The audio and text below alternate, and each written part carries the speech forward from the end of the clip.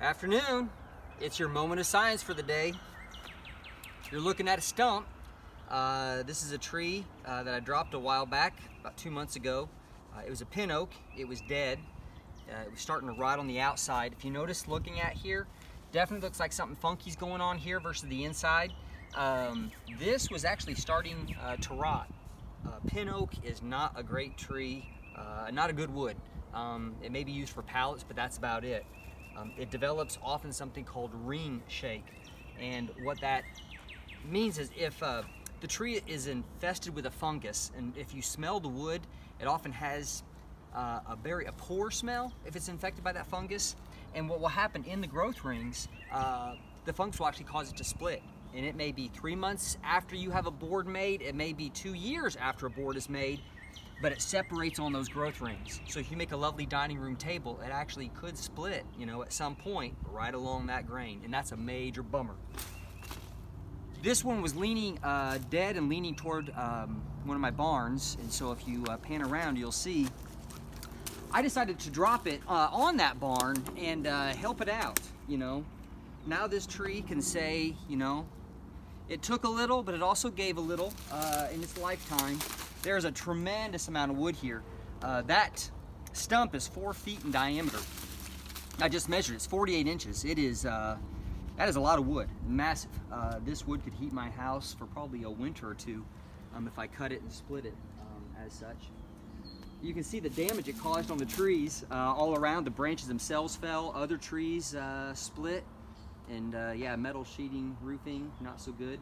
You can see various lichen growing on it in patches, like right there.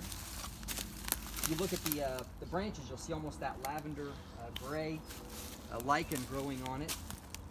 Underneath it here, there's gonna be a lot of sunlight if my wife pans up to the sky. Whoa. Okay. It left a huge opening up there, so a whole lot is gonna grow down here now.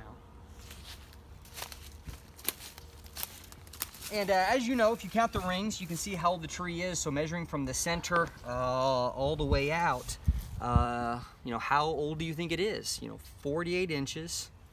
Man, it was really tall. I never have measured that. It's probably 75 feet. I'm gonna tell you how old it is. I've counted these rings twice now. I'll tell you how old it is in the very next video. Around it, we've got more of our friend, winter creeper, not happy. Notice whenever the branch touches the ground, it starts to root. This stuff. What does it mean, the different widths of rings? So the growth of the various seasons, like we can see here, there's a big section. And so, that right there is, about a ½ inch. On the other side, another ½ inch possibly. So the tree increased in diameter 1 inch in 1 year. Actually going from here out to about, I actually had a mark on it. From there to there is only about 25 years old. So that tree was 2.5 feet in diameter at just 25 years old.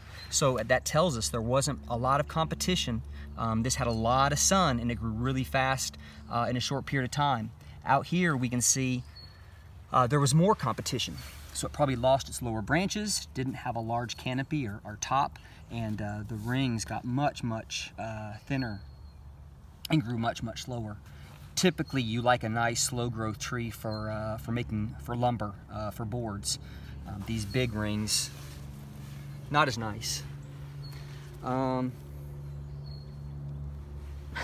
that's all I have to say for today. I'm told by the boss. We'll catch you guys later.